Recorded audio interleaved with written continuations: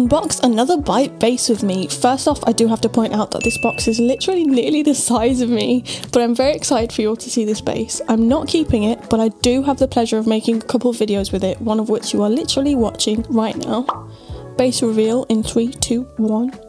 Now, this bass is hand painted by Byte's illusionistic artist. He's a scenic painter who's worked on Oscar, Golden Globe and BAFTA award-winning movies.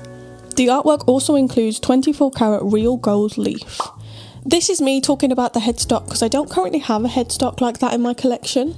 And then of course I go on to play it, and I wasn't lazy this time and did tune it, go me. I'm incredibly impressed and super excited by this bass if you couldn't already tell. Let me know what you think of it in the comments.